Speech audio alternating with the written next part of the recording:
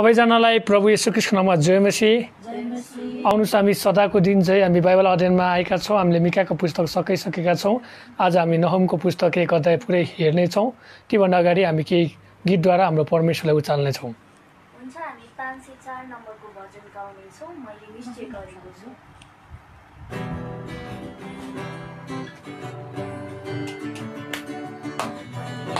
गरेको छु रमाउन येशूमा, मैले निश्चय गरेको छु विश्वास गर्न हुँदैन। निश्चय गरेको छु रमाउन येशूमा, मैले निश्चय गरेको छु विश्वास गर्न हुँदैन। प्रभु नै मेरो सहारा हुन्, प्रभु नै मेरो जीवनको ज्योति हुन्।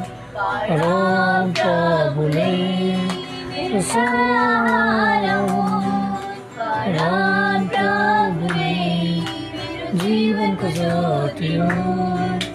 निश्चय गरेको छु मौन येशूमा, मैले निश्चय गरेको छु विश्वास गर्न हुँदैन। आँखको बदमा कुनै फुल नफुलोस्, चाहे मेरो जीवनमा कुनै सुधार नहोस्। आँखको बदमा कुनै फुल नफुलोस्, मेरो जीवनमा कुनै सुधार नहोस्। निश्चय गरेको छु रमाउन येशूमा, मैले निश्चय गरेको छु विश्वास गर्न हुँदैन। परोस् चाहे रुन परोस्, चाहे बाँच्न परोस्, चाहे मर्न परोस्, चाहे बाँच्न परोस्, चाहे रुन परोस्, चाहे बाँच्न परोस्, चाहे मर्न परोस्। निश्चय गरेको छु रमाउन येशूमा, मैले निश्चय गरेको छु विश्वास गर्न हुँदैन। हुन्छ, परमेश्वरको महिमा भएको होस्। आउनुहोस् हामी प्रार्थना गर्नेछौँ र आजको अध्ययन हामी सुरु गर्नेछौँ। स्वर्गीय पिता, हामी तपाईँलाई फेरि पनि धन्यवाद भन्छौँ। तपाईँको नामलाई महिमा र प्रशंसा दिन्छौँ। तपाईँले हामीलाई आज असल समय दिनुभएको छ। तपाईँको वचन नहुमबाट हामी हेर्दैछौँ। तपाईँ परमेश्वर हामीसँग बोल्नुभएको छ, जसले हेर्नुहुन्छ उहाँको जीवनमा, उहाँको हृदयमा बोल्नुभएको र आफ्नो जीवनलाई सुधार गर्न सकेको छ। तपाईँलाई प्रार्थना गर्छौँ। सबै कुराको लागि धन्यवाद। सबै बिन्ती नै आशिष येशू प्रभु तपाईँको नाममा, आमेन। आउनुहोस् हामी आज नहुमको पुस्तकबाट हेर्नेछौँ। नहुमको अर्थ चाहिँ सान्त्वना हो है। हामी अङ्ग्रेजीमा हेर्छौँ भने कम्फोर्ट भन्दछ। परमेश्वरले तपाईँ र मलाई सान्त्वना दिनुहुन्छ, सान्त्वना गर्न चाहनुहुन्छ। यो समयमा परमेश्वरले तपाईँ र मलाई पनि सान्त्वना गर्दै हुनुहुन्छ भन्ने कुरा हामी देख्न सक्छौँ। हामी त्योभन्दा अगाडि यसैया 40को 31 पदमा हेरौँ, जहाँनिर परमेश्वरले सान्त्वनाको वचन बोल्नुभएको छ। यसैया 40को 31 मा यसरी लेखिएको छ, तर परमप्रभुको आशा गर्नेहरूको बल फेरि नयाँ हुनेछ। तिनीहरू गरुड झैँ माथि माथि उड्नेछन् र दगुरेर पनि तिनीहरू थाक्ने छैनन्। तिनीहरू हिँड्नेछन् तापनि मूर्छा पर्ने छैनन्। हुन्छ, परमेश्वरको महिमा होस्। परमेश्वरले हामी त्यहाँनिर सान्त्वनाको वचन भन्नुभएको छ। जब इजरायलहरू बाँकी भए, परमेश्वरको विरुद्धमा पाप गर्न थाले, अनैक्यकारी भएर उनीहरू 70 वर्ष निवासनमा परे।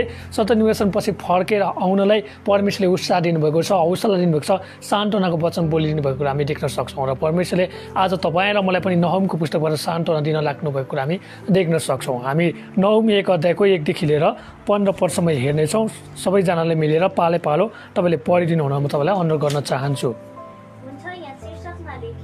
निनवेको विरुद्धमा परमेश्वरको क्रोध। निनवेको विषयमा ईश्वरवाणी एक्लोसी नहुमले लेखेका दर्शनको पुस्तक। परमप्रभु डाही र बदला लिने परमेश्वर हुनुहुन्छ। परमप्रभुले बदला लिनुहुन्छ र क्रोधले भरपूर हुनुहुन्छ। परमप्रभुले आफ्ना दुश्मनहरूलाई बदला लिनुहुन्छ र शत्रुहरूका लागि क्रोध साँचिराख्नुहुन्छ। परमप्रभु रिस गर्नमा धैर्यवान हुनुहुन्छ हुनुहुन्छ र उहाँ अति शक्तिशाली हुनुहुन्छ। दोषीलाई परमप्रभुले दण्ड नदिई छोड्नुहुन्न। भुमरी र आदिमा उहाँको बाटो छ र बादल चाहिँ उहाँका खुट्टाका धुलो हुन्।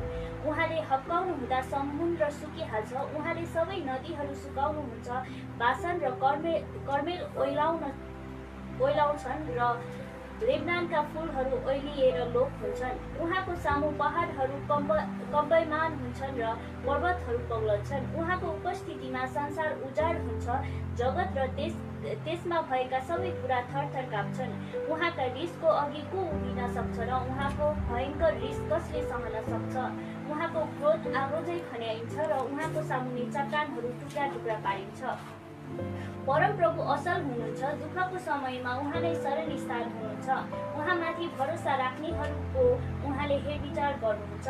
तर उहाँले ओर्लदो फलले निनवेलाई खतम पार्नुहुनेछ। उहाँले आफ्ना शत्रुहरूलाई अन्धकारमा खेदी पठाउनुहुनेछ।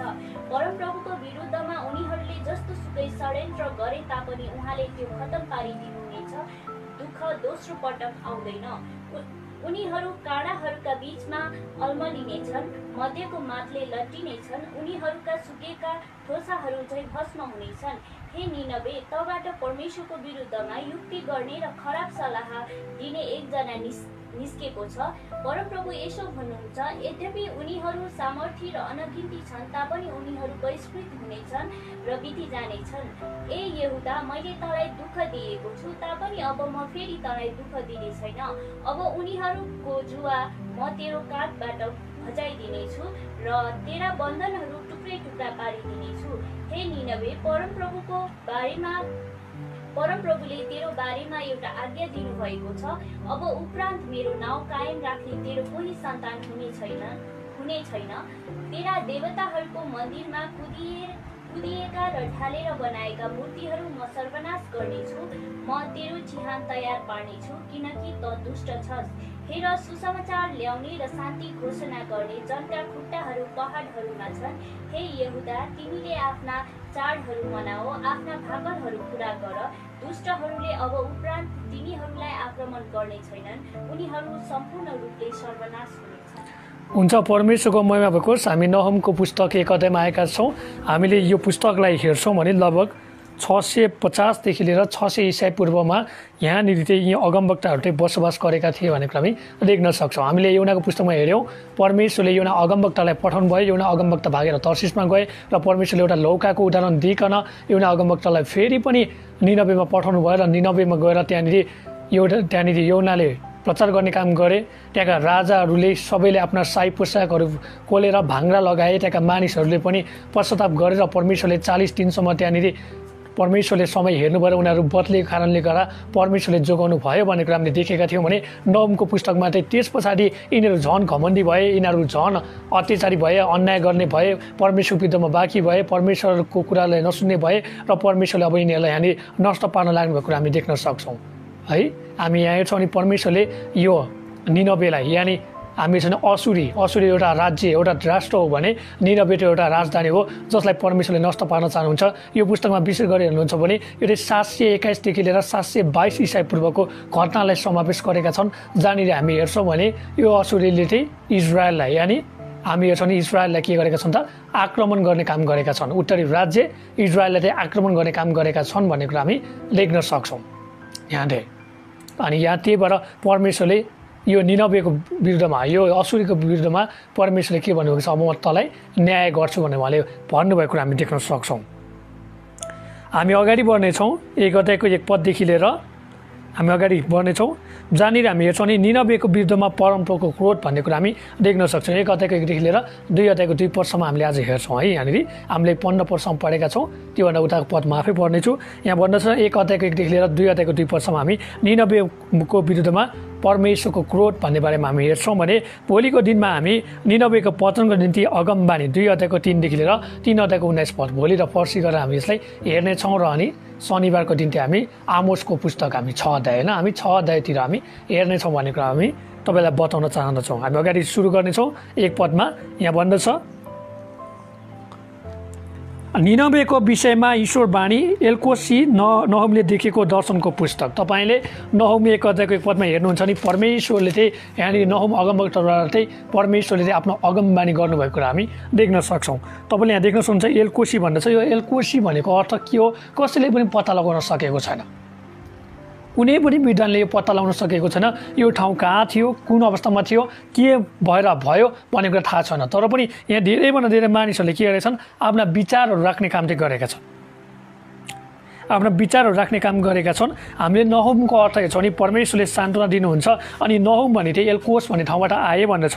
अनि कतिजनाले भन्दछ यसको बारेमा हामी थाहा गर्न सक्दैनौँ। तर नयाँ करारमा हामी चाहिँ कर्फनुमलाई चाहिँ यो एउटा के भनेको छ नहुमको सहर हो भन्ने कुरा बताएका छन्। कर्फनुमलाई चाहिँ एउटा नहुमको सहर हो भनेर भन्दछ। अनि त्यहाँबाट नै के भएको छ एल्कोस भन्ने ठाउँ आएको हो कि भनेर विद्वानहरूले अनुमान मात्रै गरेका छन्। तर के कसो हो हामी जान्न सक्दैनौँ। तर यसको नजिक चाहिँ यरुसलेम थियो भन्ने कुरा हामी थाहा गर्न सक्छौँ है। एउटा परमेश्वरबाट चाहिँ वचन चाहिँ आएको थियो भनेर भन्दछ।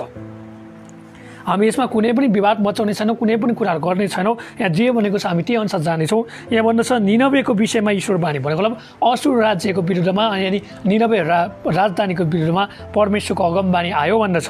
किन भन्दा यिनीहरू घमण्डी भए, यिनीहरूले परमेश्वरको कुराहरू सुनेनन्, परमेश्वरलाई प्रेम गर्न छोडे। यिनीहरूले जसरी योनाले प्रचार गरेका थिए, जोगाउने काम गरेका थिए, यिनीहरू फेरि घमण्डी भए, यिनीहरू फेरि परमेश्वरमा आरिसी भए, परमेश्वरको कुरालाई नसुन्ने, आफ्नै बल र बुद्धि, आफ्नै ज्ञान र विवेक र शिक्षामा चाहिँ के गरे तिनीहरू घमण्ड गर्ने काम गरे। तर परमेश्वरले नष्ट पार्न चाहनु भयो भन्ने कुरा हामी देख्न सक्छौँ।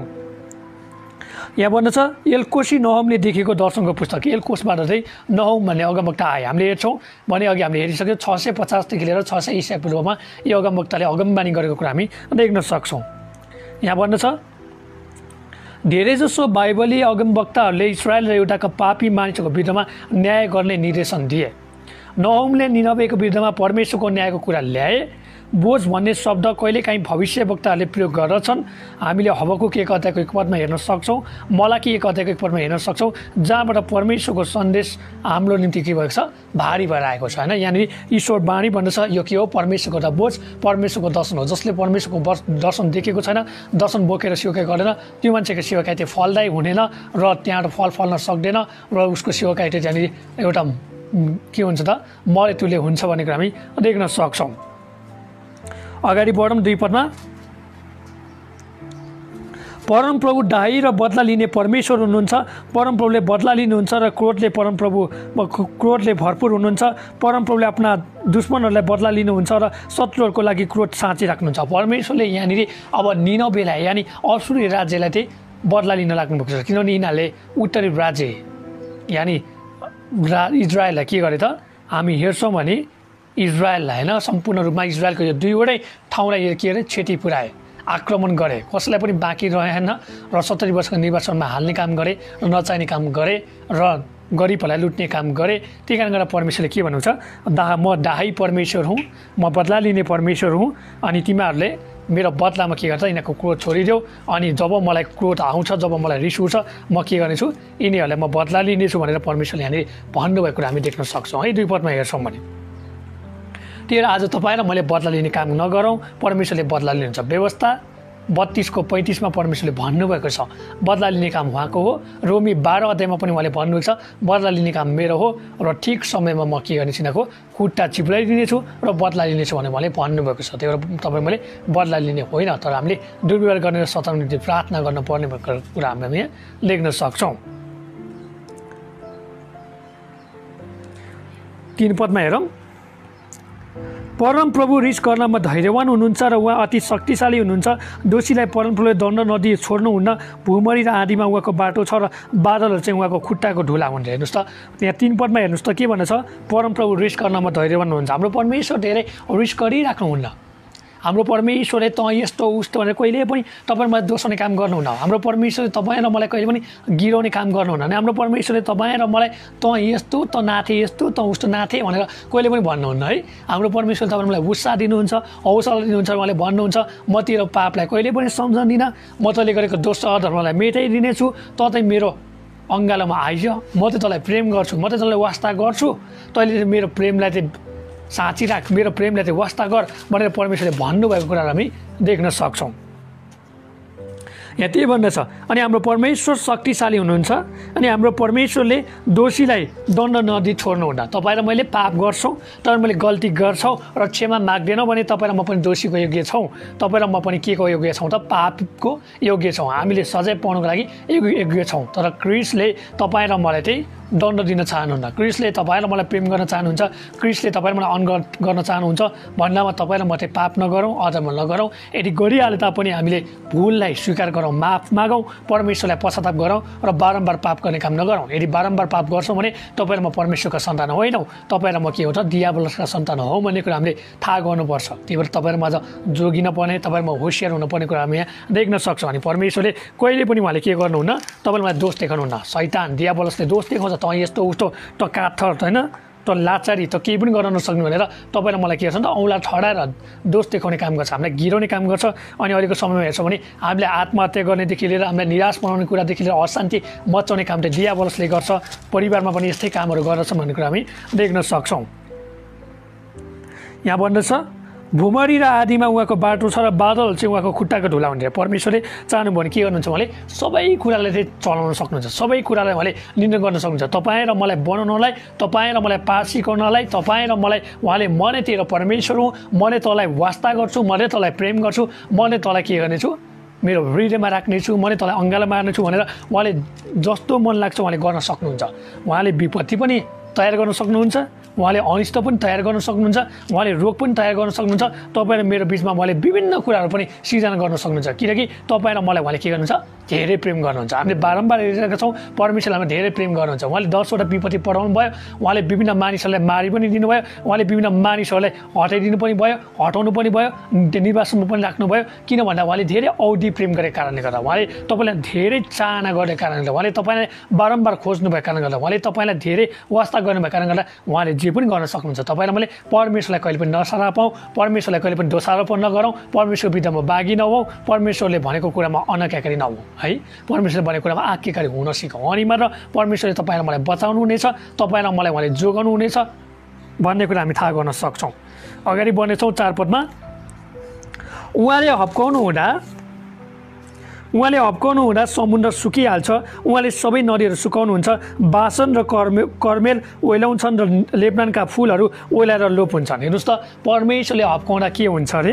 समुद्र सुकिहाल्छ। लाल समुद्र 2 भागमा सुक्यो कि सुकेन? सुक्यो अरे। आज हाम्रो परमेश्वर अचम्मको परमेश्वर हुनुहुन्छ। आज हाम्रो परमेश्वर अद्भुत परमेश्वर हुनुहुन्छ। उहाँले सुकेको हात भएका मानिसलाई पनि निको पार्नुभयो, उहाँले कुष्ठ रोगीलाई पनि निको पार्नुभयो, मरेकी स्त्रीलाई पनि उहाँले जोगाउनु भयो, होइन, बचाउनु भयो। 12 वर्षमा रगत बग्ने ती स्त्रीलाई पनि निको पार्नु भयो। उहाँले लाजरसलाई गनाएर त्यहाँनिर लास 4 दिन भइसकेको लासलाई पनि के गर्नुभयो? उठाउनु भयो। अनि उहाँले सबैलाई के गर्न सक्नुहुन्छ? अचम्म काम गर्न सक्नुहुन्छ। तर उहाँको आफ्नै काम गर्ने शैली छ। तपाईँ र मेरो जीवनमा जस्तो काम गर्यो परमेश्वरले अरूको जीवनमा त्यस्तै काम गर्छ भनेर हामीले कहिले पनि भन्नुहुन्न। परमेश्वरले छुट्टै छुट्टै तरिकाले काम गर्न चाहनुहुन्छ, परमेश्वरले छुट्टै छुट्टै पाटो काम गर्नुहुन्छ। तपाईँ र मैले चाहिँ उहाँलाई काम गर्ने मौका दिनुपर्छ। मेरो जीवनमा यस्तो गरे परमेश्वरले तिमीले यस्तै गर्नुहुन्छ भनेर हामीले एक गरेर राख्नुहुन्न, हामीले के घमण्ड गर्नुहुन्न, हामीले मान्छेलाई बलजफ्ती गर्नुहुन्न। परमेश्वरले तपाईँ र मलाई रोगी अवस्थामा निको पार्नुभयो, चुन्नुभयो भने तपाईँलाई बाइबल पढा परमेश्वर चुन्न सक्नुहुन्छ। तपाईँलाई परमेश्वरले मान्छेलाई पीडा फेरि चुन्न सक्नुहुन्छ। तपाईँ परमेश्वरमा रित्तिएर त्यागेर सबैबाट टाढा भएर जान मर्न लागेको अवस्थामा, आत्महत्या गर्न लागेको अवस्थामा पनि परमेश्वरले तपाईँ चुन्नुहुन्छ। हो किन भन्नुहोस् त? हो भने हिजोको दिनमा जुन हामी हेर्छौँ भने जो तपाईँले सुन्नुभएको छ, होइन, एउटा हामी हेर्छौँ भने जसलाई के भन्छ इतिहासमा हामी यो अहिले इसाईको क्षेत्रमा हेर्छौँ नि, हिजो भर्खर उहाँ प्रभुमा सुत्नुभयो, उहाँको नाम रवि जकरिया भन्ने। उहाँले आफूले सुसाइड गर्ने बेला, आत्महत्या गर्ने बेला परमेश्वरले उहाँलाई जोगाउनु भएर उहाँले आज के संसारै परिवर्तन गरिदिनु भयो। परमेश्वरको वचनले, परमेश्वरको शक्तिले, परमेश्वरको ज्ञानले उहाँले जस्तो कसैले पनि काम गर्नुभएको छैन भनेर हामी देख्न सक्छौँ। उहाँले अचम्म काम गरिदिनु भयो, उहाँले सुसमाचार वचन भयो, उहाँले जस्तो सुकै मान्छेको जवाबलाई पनि के उत्तर फर्काइदिने काम गर्नुभयो। र उहाँले एउटा के हुन्छ सुसमाचारको रक्षा गर्ने एउटा त्यहाँनिर के हुन्छ हामीहरू भन्छौँ भने उहाँले त्यो एउटा के एउटा रक्षा गर्ने काम गर्नुभयो, होइन। उहाँले एउटा रणनीति प्रयोग गर्नुभयो, उहाँले मानिसलाई परमेश्वरको वचनबाट उहाँले के जोगाउने काम गर्नुभयो भनेर हामी देख्न सक्छौँ। आज परमेश्वरले ती कामहरू गर्न सक्नुहुन्छ भनेर हामी देख्न सक्छौँ। अनि परमेश्वरले यहाँनिर नदीहरू सुकाइदिनु भयो, लाल समुद्र सुकाइदिनु भयो, समस्यालाई सुकाइदिनु भयो। तपाईँहरू मेरो जीवन आएको समस्यालाई उहाँले सुकाउन चाहनुहुन्छ, तपाईँहरू मेरो जीवन आएको परीक्षालाई उहाँले हटाउन चाहनुहुन्छ, तपाईँहरू मेरो जीवनमा आएको नैराश्यताको कुरालाई उहाँले शान्ति दिन चाहनुहुन्छ, तपाईँ र ममा आएको रोगलाई उहाँले निको पार्न चाहनुहुन्छ, तपाईँ र ममा आएको महामारीलाई उहाँले अन्त्य गर्न चाहनुहुन्छ भनेर हामीले बिर्सनुहुन्न। वासन भन्ने कुरा हामीले हेरिसकेका छौँ। परमेश्वरले वासनमा के गर्नुभयो, इजरायलीहरूलाई आफ्नो भेडाहरू चराउनलाई, गाई बस्तुहरू चलाउनलाई, पशुहरूलाई चराउनलाई त्यो ठाउँ उपयुक्त ठाउँ दिनुभयो भनेर हामी देख्न सक्छौँ। कर्मेल भनेको हामी हेर्छौँ भने कर्मेल डाँडामा एलियाले के गरे त बाल देवताको विरुद्धमा लडाइँ लडे होइन।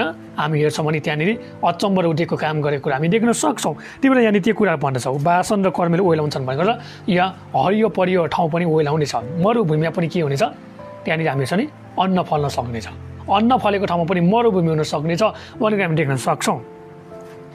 ल लेब्नानका फुलहरू ओइलाएर लोप हुन्छन्। हेर्नुहोस् त के हुन्छ अरे, लेब्नानका फुलहरू पनि ओइलाएर हराउन सक्छ भन्छ।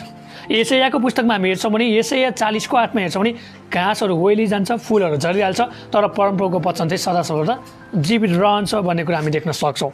आज हाम्रो परमेश्वरको महिमा भएको होस्। अगाडि बढौँ 5 पदमा, उहाँको सामु पहाडहरू कम्प्यमान हुन्छन्, पर्वतहरू पग्लन्छन्, उहाँको उपस्थितिमा संसार उजाड हुन्छ, जगत र त्यसमा भएका सबै कुरा थरथर काम्छन्। हेर्नुहोस् त परमेश्वरले को अगाडि भुइँचालो पनि के हुन्छन्, डराउँछन्, पहाडहरू पनि हल्लेर भुइँचालोहरू उत्पन्न हुन्छ भन्दछ। संसार के हुन्छ, उजाड हुन्छ भन्दछ। अनि त्यति मात्र होइन, त्यसमा भएका सबै कुरा के हुन्छ, थरथर काम्छ। आज परमेश्वरको अगाडि प्रकृति काम रहेछ। आज परमेश्वरको अगाडि उहाँले बनाउनु भएको सबै कुराहरू काम रहेछ भने तपाईँ र मैले त्यही परमेश्वरले बनाएको आकृतिलाई पुज्नु चाहिँ गलत हुन्छ, पाप हुन्छ। त्यही परमेश्वरले बनाएको त्यो प्रकृतिलाई पुज्नु, त्यही परमेश्वरले बनाएका विभिन्न कुरालाई पुज्नु, त्यो सृष्टिको कुरालाई, त्यो बनावटको कुरालाई पुज्नु चाहिँ तपाईँ र मैले अधर्म गरेका हुन्छौँ, तपाईँ मैले पाप गरेका हुन्छौँ। आज त्यस्तो परमेश्वरलाई तपाईँ मैले पुज्नुपर्छ। उहाँले बनाएको रुख, नदी, नाला, आकाश, सूर्य, चन्द्रमा, तारा, खोला, नाला, मान्छे, वस्तु होइन, चिज, यस्तोलाई पुज्नु त के हो, अपराध हो, भुल हो, पाप हो भन्ने कुरा हामी देख्न सक्छौँ। प्रियहरू आज त्यही भएर तपाईँ र मैले के गरौँ त, यो कामहरूबाट छोडौँ र परमेश्वरको महिमा गर्ने, परमेश्वरको प्रशंसा गर्ने काम गरौँ भनेर म तपाईँलाई भन्न चाहन्छु। यहाँ 5 पदमा भन्दछ परमेश्वरले के गर्नुभयो त, भूकम्पहरू होइन, यस्ता कुराहरू पनि परमेश्वरले के गर्नुहुन्छ, उहाँले बनाउन सक्नुहुन्छ भनेको हामी देख्न सक्छौँ। 6 पदमा हेरौँ, उहाँको रिसको अघि को उभिन सक्छ। हेर्नुहोस् है, परमेश्वरको रिसको अगाडि कोही पनि उभिन सक्दैन। अस्ति योना अगमवक्ता दरो रिसाएको थियो, लौकालाई परमेश्वरले के गर्नुभयो, एक रातमै उमार्नु भयो, शीतलता दिनुभयो, त्यो लौकालाई खत्तम पारिदिनु भने योना अगमवक्ता रिसाएको थियो। परमेश्वरले अझ त कति रिसाउँछस् भन्दा योना अगमवक्ता मलाई रिसाउने अधिकार छ, म रिसाउँछु भनेर रिसायो कि रिसायो। आज परमेश्वरको अगाडि तपाईँ र म रिसाउनुहुन्न।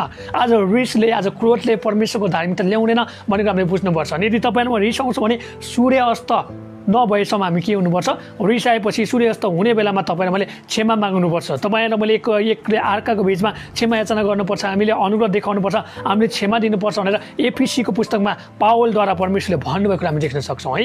क्रोध गर तर के नगर त, त्यहाँनिर के गर त, हत्या नगर भन्दछ होइन।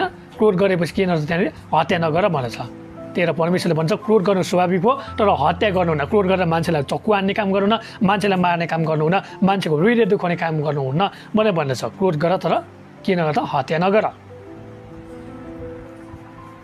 यहाँ त्यही कुरा हामी देख्न सक्छौँ। 6 पदमा भन्दछ उहाँको रिसको अघि को उभिन सक्छ, उहाँको भयङ्कर रिस कसले सहन सक्छ। हेर्नुहोस् त, परमेश्वरको भयङ्कर रिस कसले सहन सक्छ, सक्दैन। त्यही भएर आज येशू ख्रीष्टले के गरिदिनु भयो, उहाँले तपाईँ र मलाई मार्नु भएन, तपाईँ र मलाई त्यही सहने काम गरिदिनु भयो। हाम्रो पापलाई उहाँले सहनु भयो, हाम्रा दोषलाई उहाँले सहनु भयो, हाम्रो अपराधलाई उहाँले सहनु भयो, हाम्रा बेइज्जतलाई, हाम्रा दोषलाई, हाम्रो अधर्मलाई, हामीमा लागेको लाछनालाई उहाँले सहनु भयो र उहाँले आफैलाई के गर्नुभयो, 2020 साल अगाडि कलवर क्रुसमा उहाँले टाँगिदिनु भयो। त्यही रगतले आज तपाईँ र म यहाँ यसरी बोल्न पाएका छौँ। आज त्यही रगतले तपाईँ र म यसरी फेसबुक लाइभमा बोल्न पाएका छौँ, देख्न पाएका छौँ, हाँसी खुसी गर्न पाएका छौँ, परमेश्वरको महिमा गर्न पाएका छौँ, सुनाउन पाएका छौँ। आज क्रिस्टले नसहनु भएको भए, आज क्रिस्टले पिताको त्यो क्रोधलाई सहन नसक्नु भएको भए र आफू पापी नबनाउनु भएको भए तपाईँ र म आज क्रोधमा के हुनु पर्थ्यो समावेश हुनु पर्थ्यो परमेश्वरले आज तपाईँ र मलाई अनुग्रह गर्नुभयो तपाईँ र मलाई आज प्रेम गर्नुभयो त्यही कारणले गर्दा तपाईँ र म आज जोगिएका छौँ तपाईँ र म बचाएका छौँ त्यही परमेश्वरलाई के गरौँ महिमा गरौँ परमेश्वरले बनाएका सृष्टिको कुरालाई महिमा गर्ने होइन परमेश्वरले बनाएका सृष्टिको कुरालाई पुज्ने होइन परमेश्वरलाई महिमा गर्ने परमेश्वरलाई पुज्ने र उहाँबाट हामी सान्त्वना लिएर हामी एउटा आशिषित बनाउँ र परमेश्वरको शान्तिमा अरूलाई पनि सान्त्वना र शान्तिको वचनहरू सिकाउँ भन्ने कुराहरू म तपाईँलाई भन्न चाहन्छु यहाँ भन्न छ उहाँको क्रोध आगो जै खनाइन्छ उहाँको सामुन्ने चट्टानहरू टुक्रा टुक्रा पारिनेछ अब यो न्यायको कुरालाई बताउँछ है आगो भनेको एउटा के हो खारिने कुरा शुद्धता कुरा पवित्रता कुरालाई बताउँछ अनि यसले तपाईँ र मलाई के गर्छ न्यायको कुरालाई बताउँदछ अनि यहाँ चट्टान टुक्रा टुक्रा पारिन्छ भनेको चट्टान फुटाल्न सक्छ मान्छेले ठुल्ठुलो ढुङ्गालाई फुटाल्न सक्छ सक्दैन तर परमेश्वरले के गर्नुहुन्छ उहाँले सबैलाई पनि फुटाल्न सक्नुहुन्छ तपाईँको हृदयलाई पनि उहाँले के गर्नुहुन्छ चकनाचुर पार्नुहुन्छ तपाईँ घमण्ड गर्नुहुन्छ तपाईँ म यस्तो उस्तो लाइज भनेर भन्नुहुन्छ भने परमेश्वरले के गर्नुहुन्छ तपाईँको घमण्डलाई चकनाचुर पार्नुहुन्छ तपाईँले परमेश्वर पाएर पनि घमण्ड गर्नुहुन्छ नचाहिने कुरामा तपाईँले अरूलाई घमण्डी बनाइरहनु भएको छ परमेश्वरको कुरामा तपाईँले मानिसलाई चिनाउनु भएको छैन र आफूले म यस्तो उस्तो भनेर धाक्राउनुहुन्छ भने परमेश्वरले तपाईँ के हुन्छ तपाईँको घमण्डलाई एकै क्षणमा चकनाचुर पारिदिनुहुन्छ भन्ने कुरा हामी देख्न सक्छौँ फारोको हृदयलाई परमेश्वरले के गर्नुभयो चकनाचुर पारिदिनु भयो घमण्डलाई चकनाचुर पार्नु असुरीलाई पनि परमेश्वरले चकनाचुर पारिदिनु भयो आज तपाईँ र म को हो र हामी त एउटा किरा मात्रै हो होइन परमेश्वरको नजरमा एउटा किरा हो भन्छ ऐफुले आज तपाईँ र म एउटा किरा जस्तै हो त्यही भएर परमेश्वर तपाईँ र मलाई पनि के गर्नुहुन्छ उहाँले चाहनुभयो भने हामीलाई पनि नष्ट पार्न सक्नुहुन्छ उहाँले हामीलाई के गर्नुहुन्छ चकनाचुर पार्न सक्नुहुन्छ भने हामी देख्न सक्छौँ हामी अगाडि बढौँ 7 पदमा एकदम राम्रो असल पद छ यहाँ तपाईँले चिन्ह लगाउन सक्नुहुन्छ परमप्रभु असल हुनुहुन्छ दुःखको समयमा उहाँले शरणस्थान हुनुहुन्छ उहाँमाथि भरोसा राख्नेहरूको उहाँले हेरविचार गर्नुहुन्छ आमेन आज हाम्रो परमेश्वर असल हुनुहुन्छ हाम्रो परमेश्वर शरणस्थान हुनुहुन्छ अनि हाम्रो परमेश्वर तपाईँ र मलाई हेरविचार गर्नुहुन्छ आज यस्तो परमेश्वरलाई तपाईँ र मैले किन रुगाउने मेरा प्रियहरू आज यस्तो परमेश्वरलाई तपाईँ र मैले किन धिकार्ने आज यस्तो महान परमेश्वरलाई तपाईँ र मैले किन सराप्ने आज यस्तो महान परमेश्वरलाई तपाईँ र मैले किन आरोप लगाउने आज यस्तो महान परमेश्वरलाई तपाईँ र मैले यो महामारी यस्तो विपत्तिको बेलामा किन लाछा नलाउने हो किन भन्नुहोस् त आज यस्तो परमेश्वर तपाईँ र मैले कसैले पनि पाउँदैन उहाँ असल हुनुहुन्छ उहाँ तपाईँ र मेरो दुःखमा शरणस्थान हुन चाहनुहुन्छ उहाँले तपाईँ र मैले भरोसा गरेका गर्दा उहाँले हेरविचार गर्न चाहनुहुन्छ आज तपाईँ र मेरो परिवारले एक दिन 2 दिन हेरविचार गर्नुहुन्छ होला उदाहरणको लागि तपाईँ बिरामी हुँदाखेरि तर तपाईँलाई बारम्बार हेरविचार गर्न सक्नुहुन्न तर परमेश्वरले भजन सङ्ग्रह 41 को 1 देखि 3 पदमा भन्नुभएको छ म के गर्नेछु बिरामीलाई सम्हाल्नेछु म त्यसलाई स्वास्थ्य प्रदान गर्नेछु म त्यसलाई निको पार्नेछु म त्यसलाई आरोग्यता दिनेछु र भजन सङ्ग्रह 103 मा भन्नु छ म तेरा रोगहरूलाई निको पार्नेछु तेरा पापहरूलाई क्षमा गर्नेछु भन्नुहुने परमेश्वरलाई पुकारौँ परमेश्वरलाई नै उचालौँ र परमेश्वरलाई महिमा दिउँ भनेर म तपाईँलाई यो अनुरोध गर्न चाहन्छु यस समय यहाँ आत्पटमा हेरौँ तर उहाँले उर्लदो भलले निनवेलाई खत्तम गर्नुहुनेछ उहाँले आफ्ना शत्रुलाई अन्धकारमा खेती पठाउनुहुनेछ जो जति अहिले परमेश्वरको विरुद्धमा बाँकी हुनुभएको छ रमाउनु भएको होला उफ्रिनु भएको होला मक्ख पर्नु भएको होला एक दिन त्यो समय आउनेछ र परमेश्वरले के गर्नुहुनेछ तपाईँहरूलाई पनि उर्लदो भलले निनवेलाई खत्तम पारे चाहिँ गरी तपाईँलाई पनि खत्तम पार्नुहुनेछ तपाईँलाई पनि परमेश्वरले ज्योतिमा होइन अन्धकारमा ढकालिदिनुहुनेछ किनकि तपाईँले क्रिस्टलाई चिन्नु भएन तपाईँले क्रिस्टको मानिसलाई सताउनु भयो तपाईँले क्रिस्टको मानिसलाई सताउ दिनुभयो तपाईँले क्रिस्टको मानिसलाई बेइज्जत गर्नुभयो क्रिस्टको मानिसलाई तपाईँले इन्कार गर्नुभयो र क्रिस्टको कुरालाई सुन्नु भएन भने तपाईँ न्यायमा पर्नुहुन्छ भनेर हामी देख्न सक्छौँ तपाईँले जतिजना फेसबुक लाइभमा हेर्दै हुन्छ मलाई गाली गर्दै हुन्छ होला कति रमाउनु भयो होला उभिनु भयो होला परमेश्वरको कुरालाई तपाईँले इन्कार गर्नुभएको होला तपाईँको पनि न्याय हुनेछ एक दिन मेरो पनि न्याय हुनेछ र तपाईँको पनि न्याय हुनेछ र तपाईँको न्यायमा तपाईँ के जानुपर्ने हुन्छ क्रिस्टलाई पाउनु भएन भने नरकको कुण्डमा जानुपर्ने हुन्छ र यातना सहनु पर्ने हुनेछ भनेर हामी देख्न सक्छौँ समय यो मौका यो क्रिस्टलाई के गरौँ त आज नै स्वीकार गरौँ आज नै पश्चाताप गरौँ र आफ्नो जीवनलाई आफ्नो शरीरलाई र आफ्नो प्राणलाई बचाउँ भनेर म तपाईँहरूलाई यही अनुरोध गर्न चाहन्छु यहाँ भन्दछ 9 पदमा परमप्रभुको विरुद्धमा उनीको जस्तो सुकै षड्यन्त्र गरे तापनि उहाँले त्यो खत्तम पारिदिन्छ होइन परमेश्वरको विरुद्धमा जस्तो सुकै षड्यन्त्र गरोस् परमेश्वर के भन्छ खत्तम पारिदिनुहुन्छ दुःख दोस्रो पटक आउँदैन अरे जस्तो दुःख दोस्रो पटक आउँदैन अरे हो कि होइन यो दोस्रो मृत्यु भन्ने कुरा तपाईँले प्रकाशको पुस्तकमा हेर्नुभएको होला नि है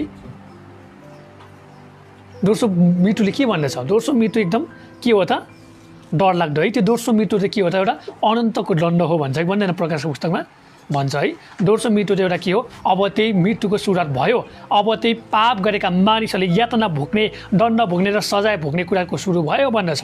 आज तपाईँ र म दोस्रो मृत्युदेखि डराउनु पर्दैन। आज तपाईँ र म क्रिस्टमा बाँचिहालेका छौँ, मुक्ति पाएका छौँ भने तपाईँ र मलाई परमेश्वरले बचाउनुहुन्छ, जोगाउनुहुन्छ र हामी कुनै पनि मृत्युमा पर्नु पर्दैन। हामीले मृत्यु पछाडि चाहिँ जीवन पाउँछौँ। त्यो जीवन चाहिँ अनन्त जीवन हो। त्यो जीवन चाहिँ कहिले पनि नाशवान नहुने जीवन हो र त्यो जीवन चाहिँ जहिले पनि अमर रहने जीवन हो। त्यो मात्र येशू ख्रीष्टलाई विश्वास गरेर, येशू ख्रीष्टलाई भरोसा गरेर, उहाँ जस्तै भएर जिउने, उहाँ जस्तै भएर हिँड्ने र उहाँको वचनलाई शिरोपर गर्दै, उहाँको वचनलाई प्रेम गर्दै र अरू मानिसलाई पनि ख्रीष्टको वचन सुनाउँदै र उहाँको डर भयमा जिउने काम गर्छौँ र अन्तमा हामीले उठाइला उहाँले लानुहुन्छ भने तपाईँ र म के हुनेछौँ त, दोस्रो मृत्युद्वारा हामी के हुन्छौँ त, जोगिन सक्छौँ भन्ने कुरा हामी थाहा गर्न सक्छौँ। हामी अगाडि बढ्नेछौँ 10 पदमा। उनीहरू काँडाहरूको बिचमा अल्मलिन्छन्, मध्यको माथले लट्टिनेछन्, उनीहरू सुकेका थोसाहरू चाहिँ भस्म हुनेछन्। अब असुरहरूको बारेमा परमेश्वरले भन्दै हुन्छ उनीहरूलाई के हुन्छ, काँडाको बिचमा अल्मलिन्छन्। काँडा भएपछि त्यहाँ जान सक्ने, काँडाले घोज्छन् भन्दछ।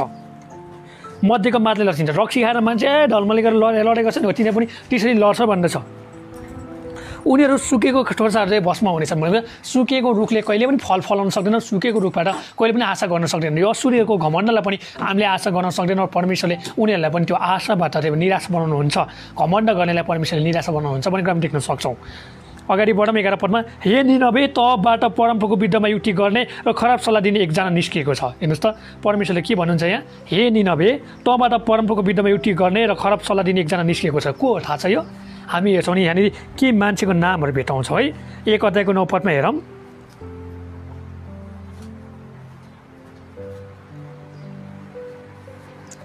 एक अध्यायको 9 पदमा हेरौँ। म तपाईँलाई यसको बारेमा नामहरू भन्न चाहन्छु। यहाँ कसले चाहिँ परमेश्वरको मानिसको विरुद्धमा काम गर्दैछ हामी हेर्नेछौँ 1 अध्यायको 9 पदमा।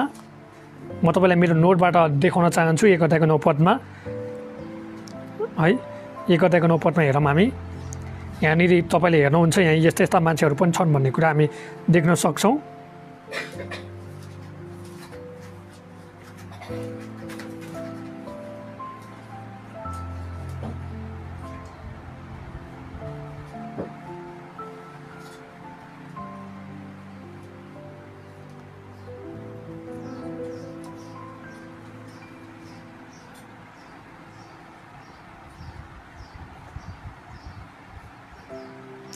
त्यतिखेर हामी हेर्छौँ नि निनवेमा चाहिँ को राजा थियो भने चाहिँ सेनाचेरिब भन्ने थियो होइन। सेनाचेरिब जसलाई परमेश्वरले स्वर्गदूत पठाएर के गर्नुभयो, उसकै छाउनीमा गएर के गरे, आक्रमण गरेर 1,85,000 जनालाई स्वाहा पारिदिनु भयो भनेर हामी देख्न सक्छौँ। र यो राजा तर्से, यसले घमण्ड गरेका थिए। यो राजा के भयो त, तर्से भन्ने कुरा हामी थाहा गर्न सक्छौँ है। यो राजा तर्से भन्दछ।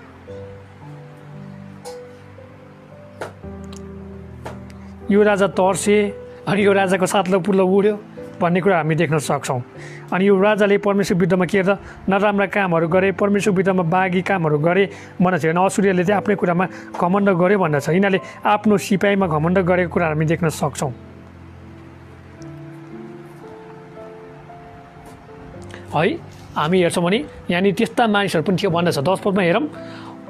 हामीले 11 पदमा हेरिसकेका छौँ है।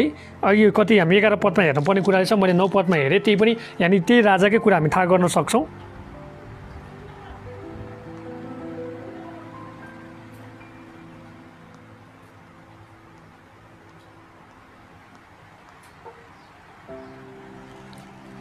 हामी अगाडि बढ्नेछौँ 12 पदमा। परमप्रभु यसो भन्नुहुन्छ, यद्यपि उनीहरू सामर्थ्य र अनगिन्ती छन् तापनि उनीहरू बहिष्कृत हुनेछन् र पिटी जानेछन्। होइन के भन्दछ परमेश्वरले, उनीहरू शक्तिशाली छन्, उनीहरू सामर्थ्यवाली छन्, उनीहरू झगडा गर्न सक्ने खालको छ, उनीहरू मानिसलाई मार्न सक्ने खालको छ, उनीहरू युद्ध जित्न सक्ने खालको छ र उनीहरू के छ त गर्नै नसकिने छन्। तर म के गर्नेछु, यिनीहरूलाई बहिष्कृत गर्नेछु, म यिनीहरूलाई के गर्नेछु, हराइदिनेछु भन्छ। प्रस्थान 14:14 परमेश्वरले भन्नुभएको छ, केवल इजरायली तिमीहरू स्थिर बस, परमप्रभुले के गर्छ तिमीको विरुद्ध लड्नुहुन्छ भन्नुभयो। उहाँले मोसालाई साथमा लिएर लड्ने काम गर्यो। मोसाले हात उठाउँदा इजरायलले जित्ने, मोसा र हारुनले त्यहाँनिर हातले झन्डा खसाल्दा के गर्थ्यो, इजरायलले हार्ने काम गरेको कुरा पनि हामी देख्न सक्छौँ। त्यस्ता अचम्मको घटनाहरू भएका थिए।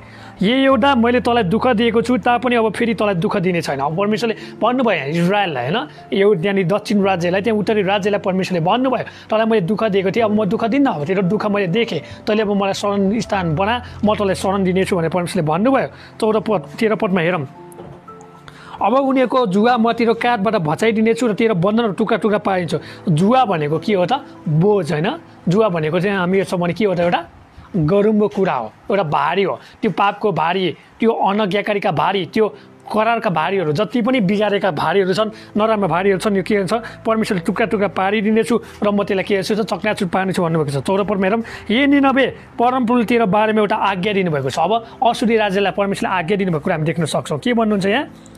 अब उपरान्त तेरो नाउँ कायम राख्ने तेरो कोही सन्तान हुने छैन, बाह्य वर्गलाई सकाप पार्नेछु भन्नुहुन्छ। तेरा देवताहरूको मन्दिरमा कुदिएका र ढालेर बनाएका मूर्तिहरू म सर्वनाश गर्नेछु। परमेश्वरले के भन्नुभएको छ? तेरा देवताहरूको मन्दिरमा कुदिएका र ढालेर बनाएका मूर्तिहरूमा म सर्वनाश गर्नेछु। म तेरो चियान तयार पार्नेछु किनकि त दुष्ट छस्। परमेश्वरले के भन्नु? म तँलाई मारेर खाल्टामा पुर्नेछु किनकि त दुष्ट छस् भनेर परमेश्वरले भन्नुभयो। 15 पदमा हेरौँ, हेर सुसमाचार ल्याउने र शान्ति घोषणा गर्ने जनका खुट्टाहरू पहाडमा छन्।